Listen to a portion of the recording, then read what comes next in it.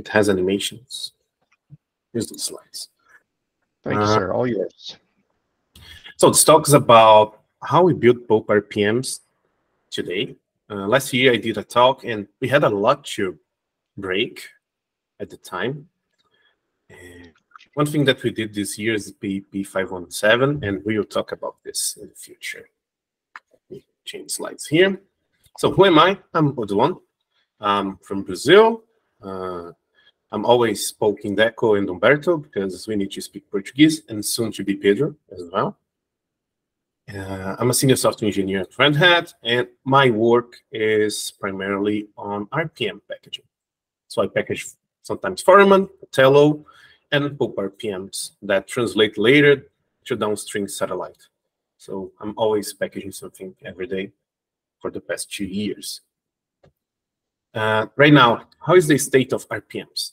We have 5 releases being supported, with 3.16 being the oldest one that will be deprecated soon, because it runs on Python 3.8, if I'm not mistaken. And we are reaching the end of life of that release. And we have 3.18, 3.21, 22, and 28 running on Python 3.9. We have 2 new releases that we didn't have planned for this year, but they are there now. That is RPM Develop.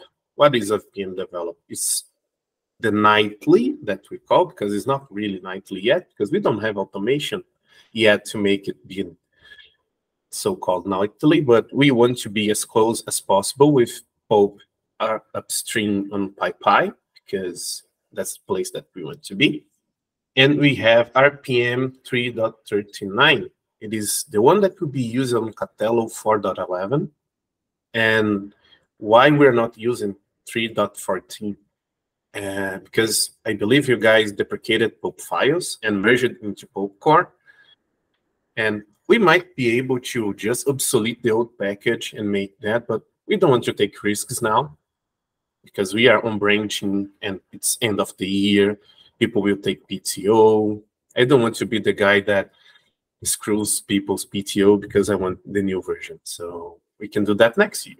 But right now, RPM 3.29 will be 39 will be branched next week, I'm sorry. And will be rebuilt on top of Python 3.11. That's the greatest thing that we have, because we will finally fix that AO HTTP bug that people could not sync on proxy with HTTPS on Catello because it needs Python 3.11. So we are going to fix that finally. And what's new? We have PEP 517 support.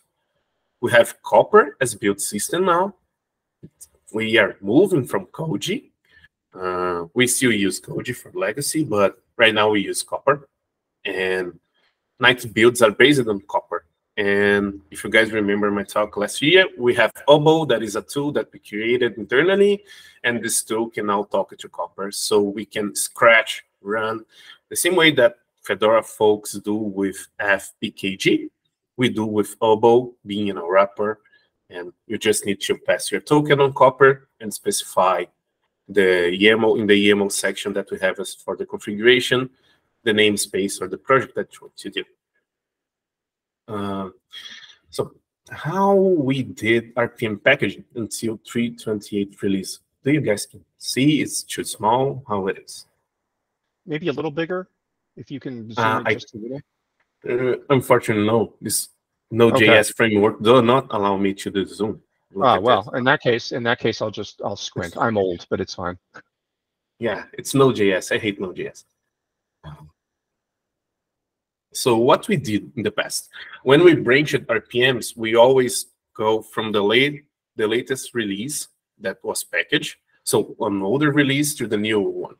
So we always had a problem with dependencies because you guys like to change a lot of dependencies. Like you guys aggregate a lot. So from 3.18, we had to mass rebuild on top of Python 3.9 and build on EL9 for the first time because it was around CentOS 9 and RHEL 9 was released at that time. And let's say for 321, we had also to add more packages, and we had to do backports to 3.18. So it starts to get confusing because you need to support 2 releases, do backports of CVEs to another releases, and then comes 322. And the madness of backports get bigger because now we have 3 releases that we need to backport, and sometimes we need to go back to Python 3.8. And if you guys know RPMs, we need to have a separate never for that. So we would add a 0.1 for Python 8 packages, not only .1, because we want to make sure that people could upgrade from one version to another to make sure that the ABI is compatible during the upgrade. And what we did more backports, Django, because we had a lot of CVEs on 3.2 that got fixed and we needed to fix. And then comes 3.28. If you guys remember from 3.22 for 3.28, someone introduced OpenTelemetry. Thanks, Deco.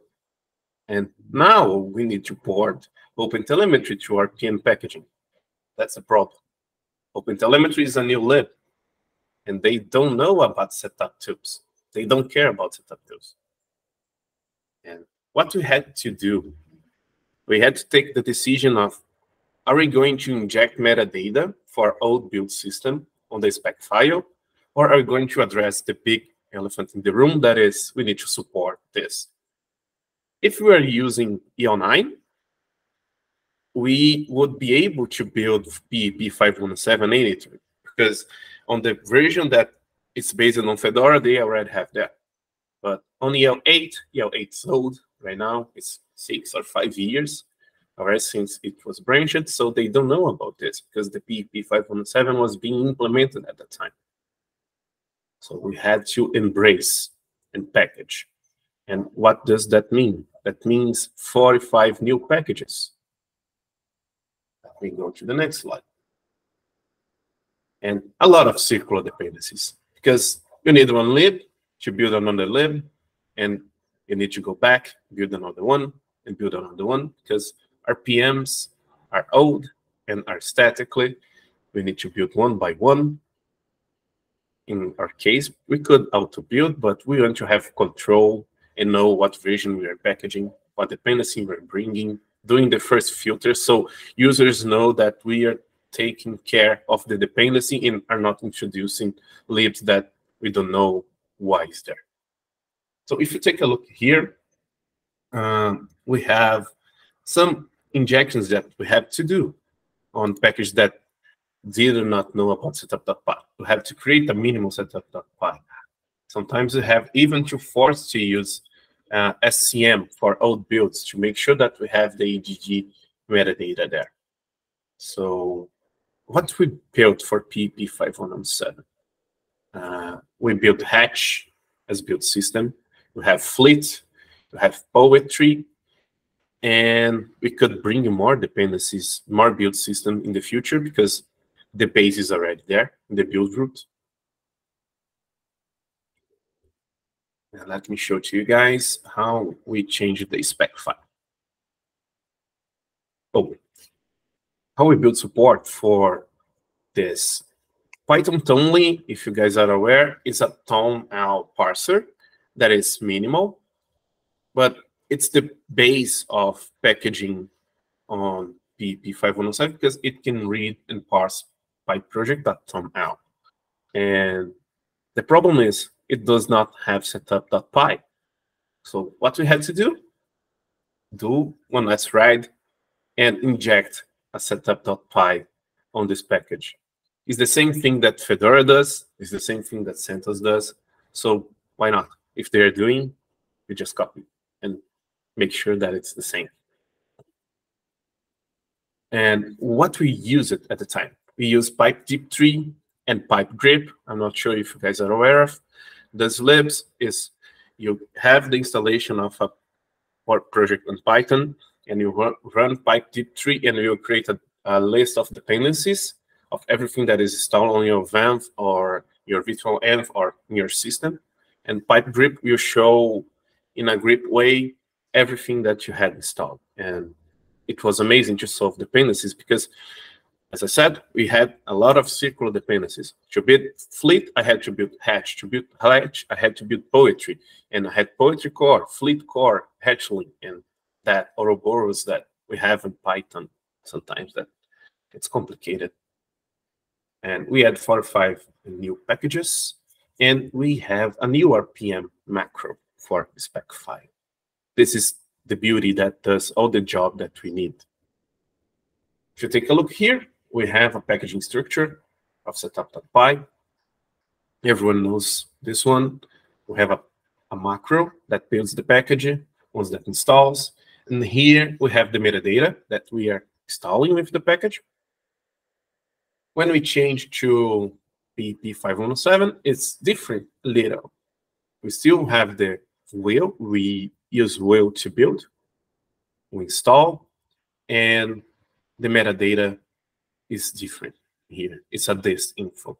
It's not only EGG info. That's what we use now. And we have a mix of packages right now. Ones that use setup.py, and on PEP 517, we can still use setup tools, but the setup tools will not be setup.py. It will be a py project.toml.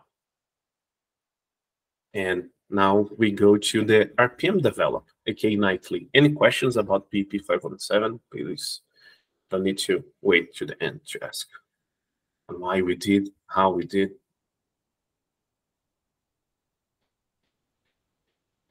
Okay, here's we have the RPM develop. That is nightly for us at packaging. We are copying the same structure that we have on Catello, where the development and new packages go to RPM develop, and later we cherry pick into another stable releases, and that's what we're going to do. Why? Because help us during Catello branch. Sometimes Ian asks me for packaging of a new release of Pulp, and sometimes it takes 1 month. Sometimes it takes 2 weeks. For 3.28, it took 2 months because of OpenTelemetry. So if you're trying to stay close to Pulp, this will reduce in time and in complexity. Another thing is not update from an older release. We're trying to stay ahead of the release that Catello is using right now. So when they ask to branching, and all the libs are there already. This will help us identifying regression and blockers, because we can have the latest and greatest version of Pulp running on Catello development, and we can run tests against, and people will see regressions, slowness, and any other stuff that we have. Automation. We need automation and automation and automation because it's too many packages. Let's be honest. You guys, it's too many dependencies. Like, not even 4 more Catello have the many packages that you guys have, if combined, I believe. So Python have too many dependencies. It's not Node, but it's almost there.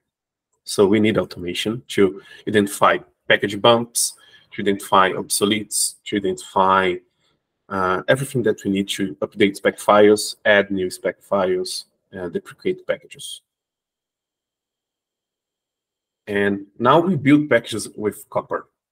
Right until now, we had everything on Catello.org, on the Koji that we have. And if you have ever worked with Koji, you know that maintaining a Koji is something that is not fun. And it takes a lot of time because you need to sync repos, you need to publish, you need to flat the repository because our code is old enough that it does not know about modules. So we need to flat modules to inject during the build system. And what Copper provide to us? We have Rel 8 and Rel 9 build routes. So we now build on Rel 8 and Rel 9 bindings, truly bindings of Rel. We can still scratch and test packages. If you know about RPM packaging, scratch is how we test the package, simulates if it can be built. We still use Oboe. Go ahead, Kiri. Can you quickly say what Copper is? Is it like a software you have installed, or is it a service, or what is it? Oh, Copper is this here. Copper is, you know, AUR from Arch Linux, where people build packages. So it's like AUR, but for Fedora, or PPA from Ubuntu to Fedora. It's a place where you can build your packages.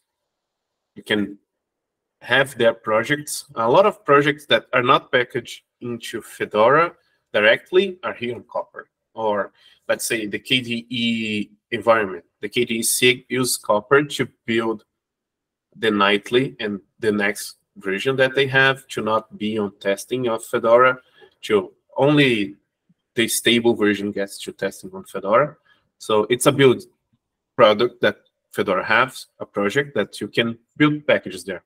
And it will soon to deprecate modules, because modules will go away on Fedora, but you can run, let me get here on that we have. This one is Pulp Core. So we have here Rel 8, we have Rel 9. We could go to a flag and enable CentOS. We could enable Fedora as well, if you want to, and try to run the packages that we have against those releases. So instead of building Koji, we are building Copper right now.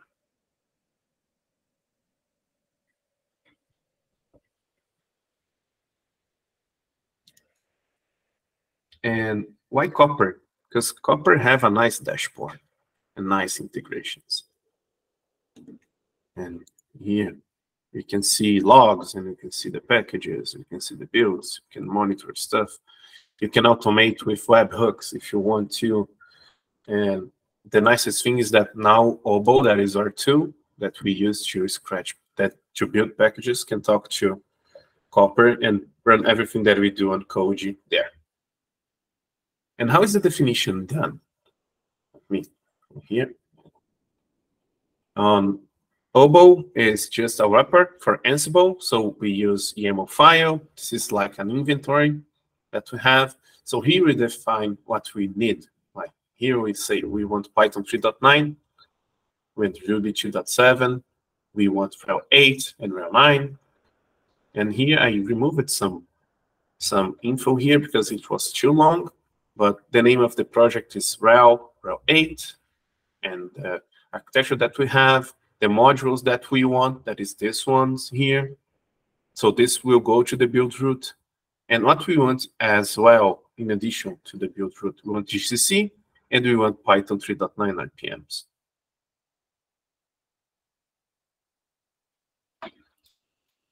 And we can also have external repos.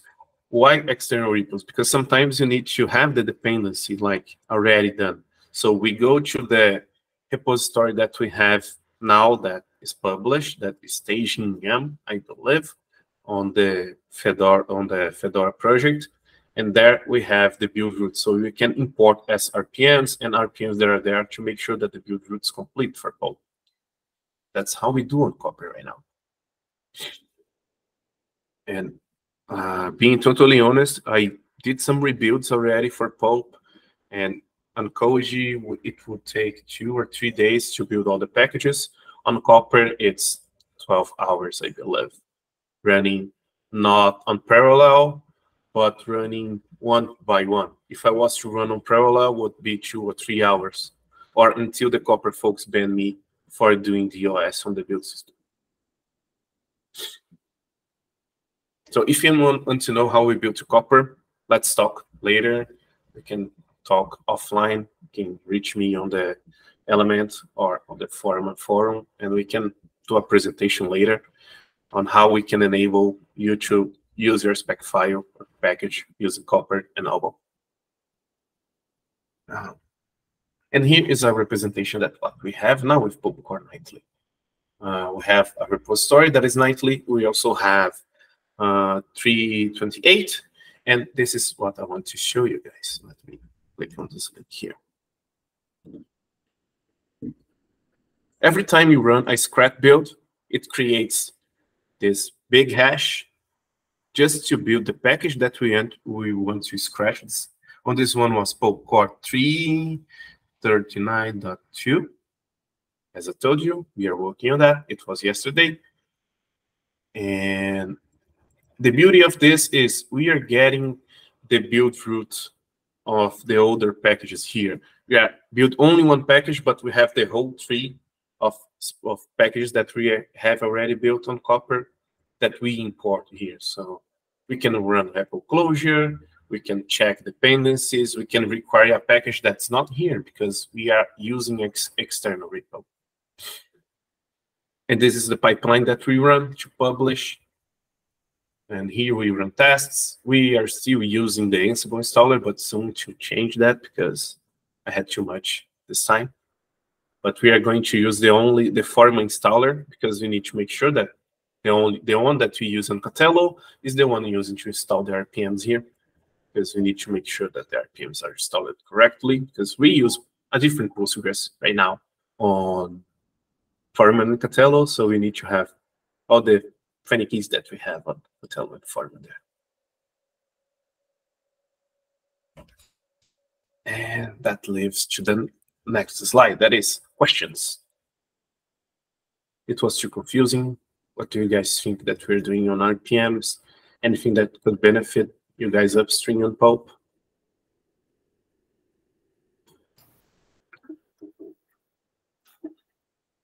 So did I understand correctly that you are building nightly packages from Pulp or no? Not from Pulp upstream. Let's say when you build the last tag of pipeline, it's not automatically yet. I need to go there and auto bump the package, but it's pushed nightly. Every update that we have on the development branch goes nightly into the stable repo that we have and people can test against. Yeah. In the future, we plan to have nightly, or have a version of Pulp that is being packaged automatically, like let's say the Pendabot. Yeah, because we're releasing so frequently now that yeah, it would be nice if it just happened automatically. Yeah, like the idea that I have, and I need to discuss this with the forum folks because sometimes my ideas go too crazy, but we have a definition on Pulp core packaging here, core packaging, that we always try to keep updated. That is just a requirements.txt. So my plan in the future is maybe add the Pendabot and ask him to scan this file. And if you guys release a new UI release, that would be awesome. Open up PRs. And if the PR is there, we run something. That's why I asked for a log file with dependencies in the past for you guys, because I can go there and consume the log file and run automation on top of that, see what changes from one version to another, and open the packages. So a log file is amazing for that. It's how they do on Forma.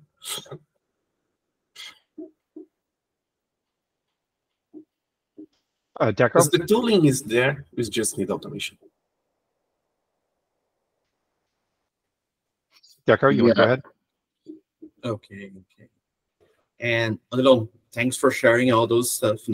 This was really, really great. And well, let me ask you: do you are aware? Do you know how much time it takes to build those RPM packages? From zero to hero, or yeah. Like imagine, I just released a new Pulp core version. From that instant, from the release, how much time it will take to build. Let's say you did not change any requirements. Let's say you didn't, and it's manual, and you notify me, hey, we have a new release. Let's say 2 hours maybe, because I need to go package, open the PR, someone needs to review. We don't auto merge here. We could in the future, but not now. So if there's no dependency change, it's only a package bump, and 1 hour. I did that with Daniel in the past. He released it, and in 1 hour the package was upstream. Because we need to run the pipeline. The pipeline installs Pulp, tests. So the 1 hour is the pipeline. Okay, cool. Thank you. Go ahead, Mike. Yeah. So first of all, this is awesome. I started, working on packaging in like 2019, but didn't complete it. And I was using, I was just thinking that with the container images that Pulp Upstream publishes right now, we install from PEP, and in order to build a bunch of our packages, we have to install all of these development RPMs, like Python 3 devel, libmodule md devel, etc. So theoretically, we could build our stable images from your RPMs, and Yes, that would save space. Yeah. Yes, you probably could. The main reason here is you guys move too fast. So our RPMs would be out of date, not out of date, but we could not keep on the same pace without automation, because you guys release a lot of wide versions as backport. Yeah. So we need to have, let's say we have a stable version that Catello and Foreman is using right now, that's 328. You guys could build an image from that because it's the one being used right now. Yeah, gotcha. Okay. Understood. Thanks. Thank you there. Matthias?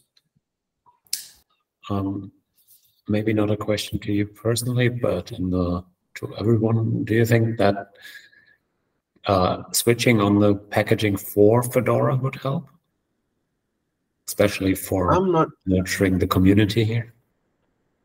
I'm not sure, because Fedora moves the Python release earlier than RHEL, and I'm not sure. On Foreman, they try to use RHEL and RHEL likes and use CentOS. So let's say we don't have Python 3.20 on CentOS, but we have that on Fedora. So we would need to rebuild and every time. So I'm not sure how to do that. How we would break the ABI, and that's not a problem. We do that every day. But I'm not sure how to keep and pair with Fedora packaging unless it's going to be used only on Fedora. Because Fedora has its own packages. Here we build everything from there. Yeah, and I think what I meant is actually building for Fedora installations. Oh, we could. And the question is the additional effort worth the benefit? I'm not sure. Yeah, that is a good question. Yeah, because there would be an additional effort, right? I mean, these would be separate packages. Hey, folks, I really hate to do this again, but this is another one where we are out of time. It is the top of the hour. Kieran, you had your hand up. Do you want to ask now, or do you want to hit up Odilon offline? So I have a question to the Pulp people, actually.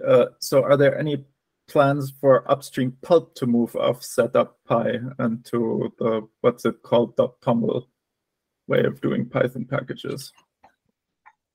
Good question. Next question. When you find someone who knows. I have such a plan, and I believe our only blocker was the Catello packaging before this change. So we are not there blocking you anymore. Please just don't use anything obscure. Please use poetry, Hetlink, Flate. Don't use a new build system, because that's confusing. Yeah. Okay. So that definitely is something that we want to open. I think Odilon is have that discussion about making that happen, making that work. All right. Odilon, this has been great. Thank you very much. I'm going to stop the recording so we can get set up for the next talk. And if you have some time on Friday, we have an open session on Pulp pain points, and you can come and nag at us. How's that sound? It'll be there. Outstanding. Thank you.